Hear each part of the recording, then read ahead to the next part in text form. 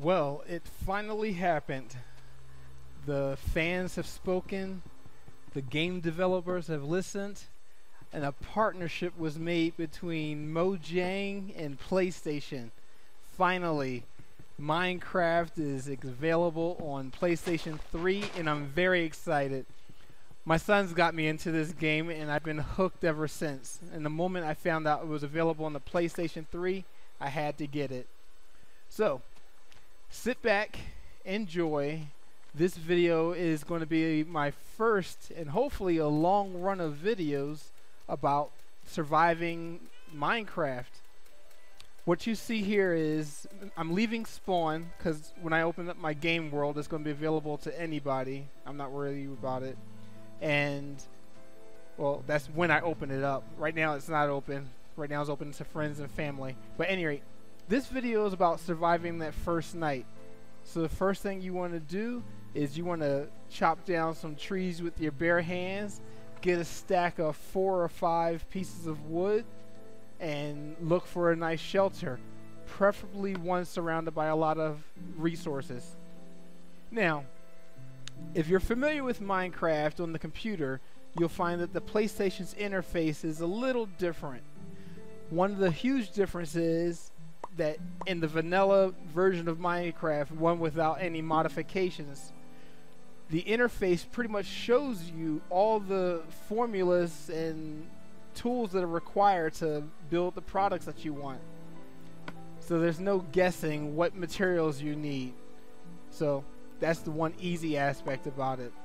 There's still a lot of fun, so don't worry about losing the mystique of not knowing what elements are there and what you need to build stuff.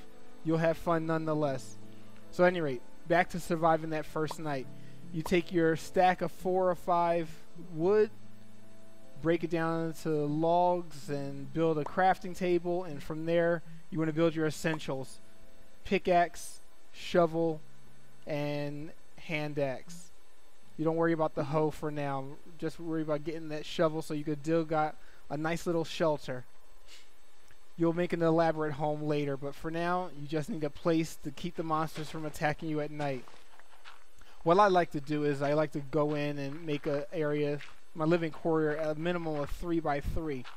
What's crucial in saving time in Minecraft is always using the right tool for the job. Do not use a shovel to try to dig stone. Do not use a pickaxe to try to dig dirt. Don't use a sword to try to chop down a tree. Find the right tool for the job. In this case, stone is broken by pickaxes. I like to work until my weapon or tool breaks, so stay at it, keep working. I'm going to fast forward through all this and just show you that I accumulated the resources that I needed. So at any rate, once you have your space filled out, you got a space to work, you basically go through, take that stone you've acquired, make the outside of your shelter so it's visible even at a distance. So that's what I'll show you here. That was kind of weird listening to that music and fast forward, but at any rate. So, like I said, you make your outside of your shelter so it's visible even at a distance, and you put a roof on it so that monsters don't just drop on top of you. And once you have the outside of your shuttle or the outside of your shelter, you can then go out and gather more resources. Don't worry about trying to make anything too large. You'll spend a lot of time and energy that you don't have. So, as you can see, the outside of my shelter is developed. I can now move my operation inside. And I did all this within the first few hours of the first day. A lot of people try to start mining, and next thing you know, they're totally hungry. They've got nothing to show for it, and the space that they have is too large, spawning way too many monsters. You want a nice small space that you can easily light with 4 torches or less.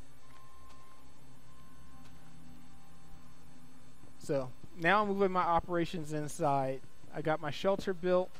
I take my crafting table, take it inside, and set it down and start working.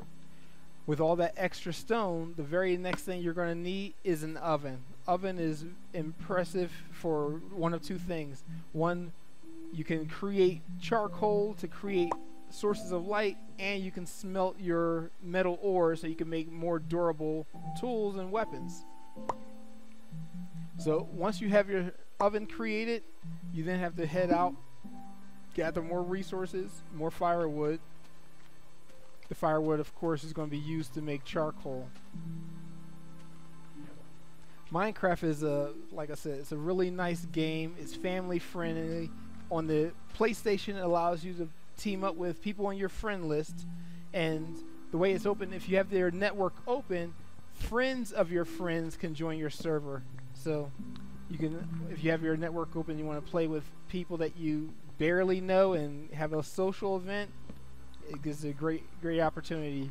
You could change the settings so that you can have friendly damage, so your friends can hurt you and you can hurt your friends, or you could turn that feature off. I'll show more of that in later installments of these videos. Okay, so now I've gathered the wood, heading in, going to take this firewood inside. Oh, I'm going to also show you something about the furnace. The furnace will burn any wood products, whether you're throwing firewood in or tree saplings. But every item you put into the furnace has its own, I guess, its own half-life, how long it will actually burn for. As you can see with the sapling, I'll place the sapling inside the furnace, let you see how long that'll burn for. It's basically used if you don't have anything else to burn, but you need something to cook real quick. As you can see, it's not going to burn nearly long enough to actually do anything effective, but it is a source of fuel if you need it. So at any rate, back to making charcoal. You take wood planks and any other fuel, you burn that, or actually not, I shouldn't say wood planks, but actually logs. You put logs in the furnace, burn those for a while, you'll make charcoal. One important thing about Minecraft is you have to be really good at multitasking. You don't want to just sit and wait. Time is crucial. The moment the sun goes down, the monsters come out. And one thing, depending on your level of difficulty you have set, certain monsters will seek out doors and try to beat the doors down. I have this game set for easy, so zombies won't pound the doors down. But if you want to play a more challenging game, you could change the game level to difficulty, and wooden doors won't stop zombies. So, at any rate, back to building the shuttle, or I keep wanting to say shuttle, shelter. I like to put a porch down, just a good, better aesthetics. Put a shelter that you can spot from a distance. Put a fence line up so creatures can't just crowd your door. And once your fence is down, you put a gate at the fence and put a door in place, and you should have a nice cozy little spot. It's a great way to get started. It doesn't consume a lot of food, so you don't starve to death just trying to make a home. And you get all this done all during the first day. So as you can see here, my place is secure. Monsters can't hop over that fence. Shut the fence behind me. Head inside. It's getting dark outside. It's time to put some light up. Put my door in place. And seal off all entrances. Nothing can come in through here. I have yet to discover which monsters are a part of the PlayStation version, but something tells me this is going to have at least the blobs. So you have spiders, skeletons with arrows, zombies, creatures in the nether, wolves, cows, pigs, chickens. What else? Not sure exactly. So I'll keep posted. If you all have any comments or know any tips about what monsters are out there, please leave them in the show notes. My shelter is complete. I'm safe for the evening, and on later videos I'll show you all how to turn this small little spot into an elaborate home base. So I want to say thank you for tuning in. I appreciate the support. Again, like the video, subscribe, Check out my other videos, and I'll see you all later. Take care.